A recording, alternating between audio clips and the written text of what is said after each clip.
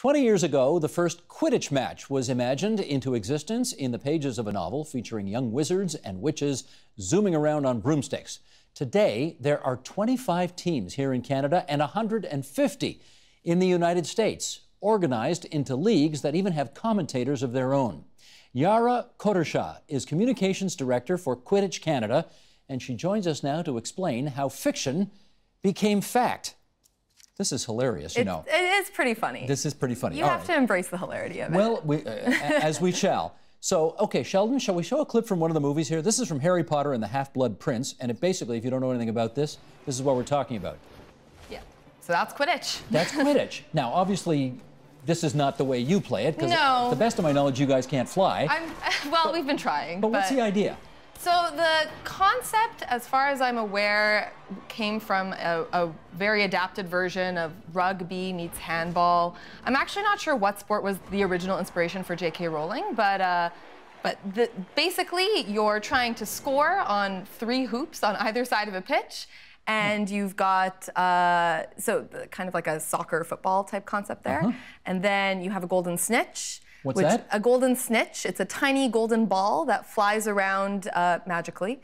And when you catch the snitch, you end the game and win your team 150 points. So there are different aspects to the game. Some people are scoring, some people are looking for the snitch, some people are hitting each other with what we call bludgers, which are kind of like a defensive ball. So it's a very complicated sport, but J.K. Rowling does a good job of making it accessible for her readership, and that was what facilitated a translation from fiction to fact. Now, ball through the hoop. Remember, Mr. Director, can you sort of show what? There we go. That's at Queen's University. Yes, that's right. And if you put the ball through the hole, how many points do you get for that? You get 10 points. You can score through the front or the back. The pitch is oval shaped.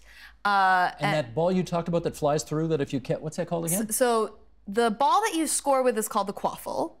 The flying ball. The flying ball is called the snitch. Now, how do you do a flying ball in a terrestrial game? Sure. So the snitch in real-life Quidditch is a person. So it's a person dressed in yellow. They do not belong to either team.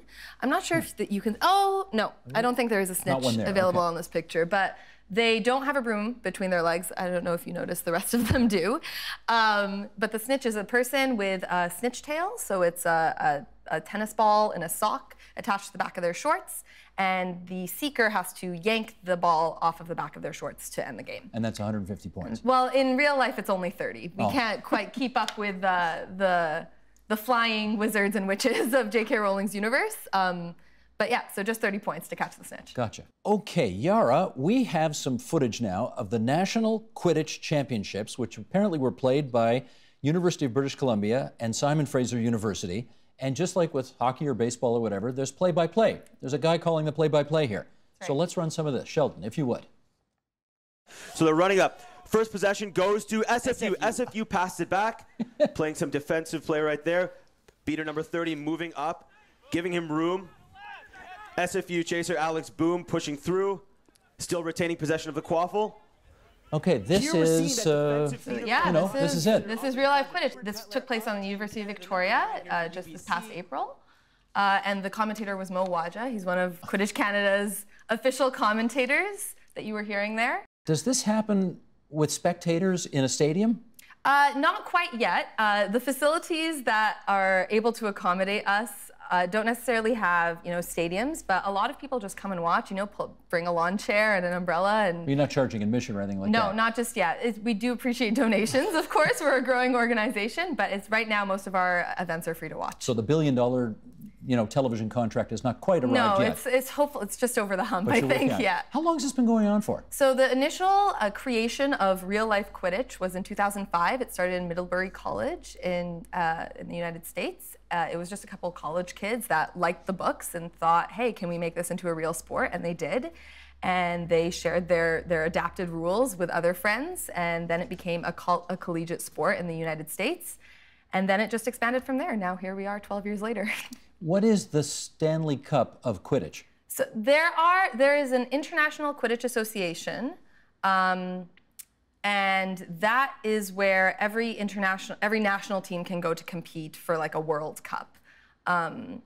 So there isn't really a North American Cup just yet that goes for United States and Canada the way the Stanley Cup might work. No big trophy at the end that you hoist over your head. No, not quite. Yeah, not there yet. We should get on that though. Well, you know, every big trophy's been donated by a Governor General. All right, you know, so Grey Cup, Stanley Cup, we got to Luck ask. Cup.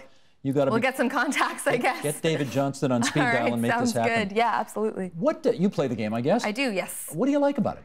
It's okay. So first of all, I guess it's more complex than meets the eye, for sure. I like that it's an opportunity for myself as somebody who hasn't really had a large experience with contact sports to get into it when I was in my 20s. It's a gender-inclusive sport, so it's men and women compete against each other. Men and women competing together, but it's also trans-inclusive. So our gender rule is a maximum of 4 people who identify as one gender can be on the pitch at the same time. The competitiveness and the sheer veracity of the play is also really exciting to me as well. And the community is just such a powerful community. People come in as players and then stay as volunteers, and here we are 5, 6, 7 years later, and we're still here helping the sport grow. I got 30 seconds left to ask you this. Yeah, absolutely. I can't think of any other sport that started as fiction and then turned into fact. Yes. Can you? Jugger.